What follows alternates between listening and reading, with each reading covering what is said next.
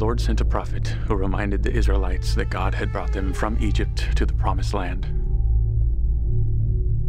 God drove out all the people before us and turned their land over to us. But we had deserted him and worshipped other gods.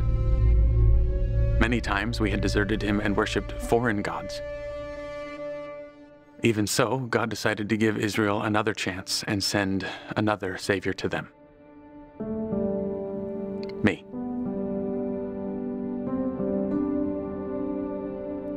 Gideon was one of the most important judges. He saved the Israelites from the vast number of Midianite invaders. His story shows that God can deliver salvation no matter how bleak the situation.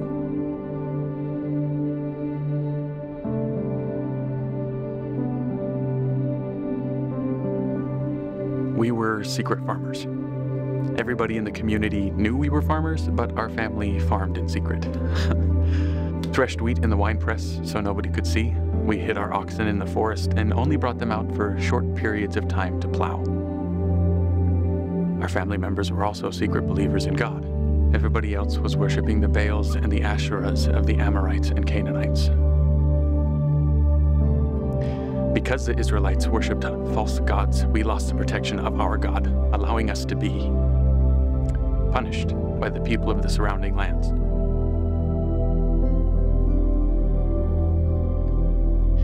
Especially the Midianites and Amalekites. The Midianites and Amalekites were wild and vicious. They covered the landscape like a locust invasion. Numerous is an understatement.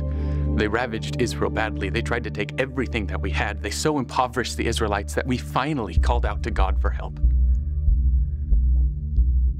That's when he sent me. Here I am threshing wheat in the winepress so nobody will see me. The angel of the Lord appears out of nowhere. He says to me, "The Lord is with you, mighty warrior." I am Gideon, the son of Joash. Mighty warrior, I'm nothing but a poor farmer. Mighty warrior, it's ridiculous. So, because the best defense is a good offense, I say if the Lord is with us, why are all these bad things happening to us? Why has the Lord abandoned us instead of doing miraculous things like he did for our ancestors? Instead of backing down or answering my question, he tells me to go in the strength he had given me, and for me to save Israel from the Midianites. I want to laugh out loud, but say, I am from the weakest tribe, the weakest clan in the weakest tribe, and I am the weak link in the weakest family of that weak clan. The angel of the Lord says, I will be with you. Strike down all the Midianites, leave none alive. If God can do that, he can surely do a much smaller miracle. As a sign from me, I make an offering of a young goat and some bread without yeast. I put the meat in a basket and the broth in a pot. The angel tells me to put the meat and bread on a rock and pour the broth over them. I do, and he touches them with the tip of the staff in his hand. Boom! Everything is consumed in a fire, and the angel disappears. During the night, the Lord tells me to take our family's bowl, our 7-year-old bowl, tear down the altar to Baal and the nearby Asherah pole, and build an altar to the Lord. I do just that, and I use the bowl as an offering on the altar. I'm afraid of what my community might think, so I do all of this at night. Sure enough, the next morning, the townspeople have a fit. They investigate. They discover that I have done the damage to Baal's altar and pole. They demand my death and that my father hand me over to them. He refuses and convinces them that if he is a real god, Baal can defend himself. That's when the real trouble starts. The Midianites, Amalekites, and other eastern peoples join forces and invade the Jezreel Valley of Israel. This valley is the breadbasket of our country, and the invasion portends disaster. The Spirit of the Lord comes upon me. I feel it. I blow the trumpet for my people to join me, and I send messengers to 3 other tribes to join as well. I look out at all the people and realize I am a farmer, not a general. I need more reassurance from the Lord. I ask God to show me a sign that he will indeed save Israel. And he agrees. I place a wool fleece on the floor and ask him to make the fleece wet with dew, but keep the ground dry. The next morning, guess what? It happened exactly. I even squeeze a bowl full of dew from the fleece. I then ask God not to be angry, but could he please show me just the opposite, just so I'm completely sure. The next morning, you guessed it. The fleece is dry and the ground is soaked with dew. I am convinced that God will save Israel. Now, in modern times, the Spring of Harod is in an Israeli trailer park campground with power outlets and hot and cold showers. The Spring of Harod is a small ground spring that flows into a pool of cool, refreshing water. The spring was like that in my time, too. My 32,000-man camp is at the Spring of Harod. I try to divert their attention from the hordes of Midianites camped north of us near the hill of Moreh. The Midianite army dwarfs ours in size. So you can understand why I laugh out loud when the Lord tells me, "You have too many men." Too many men? Surely God cannot be serious. But he is. He tells me that Israel will boast that they won through their own strength when they win. I know he's right, so I quit laughing. He tells me to send home all the men who are fearful. 2/3 of my men walk off. And I kind of wish I was with them. 10,000 men are left. Still too many men, God tells me. Take them to the water and I will eliminate more. My 10,000 men, 10,000 thirsty men, follow me to the spring.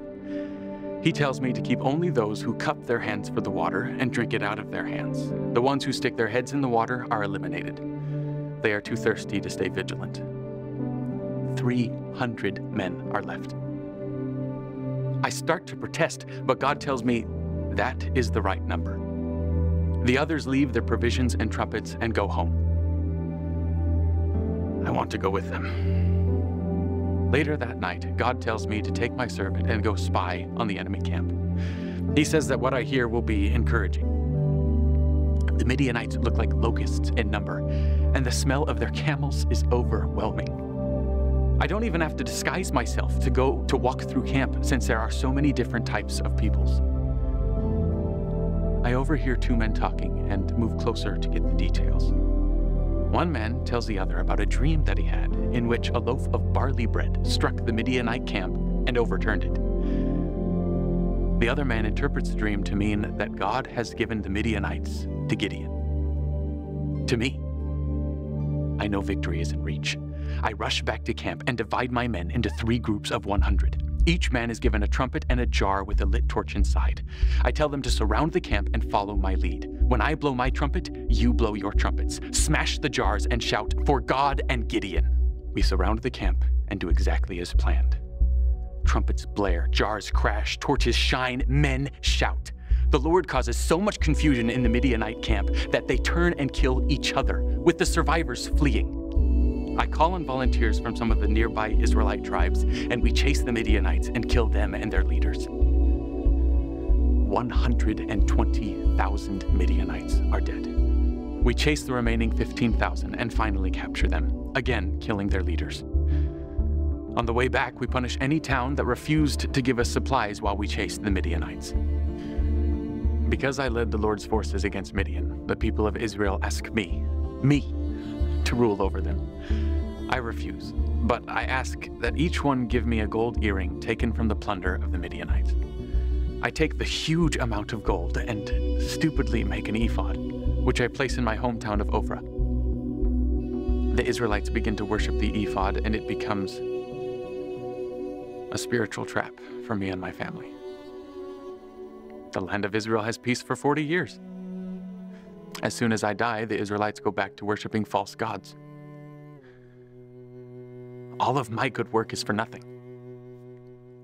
The Israelites will not be faithful to God no matter how faithful He is to them.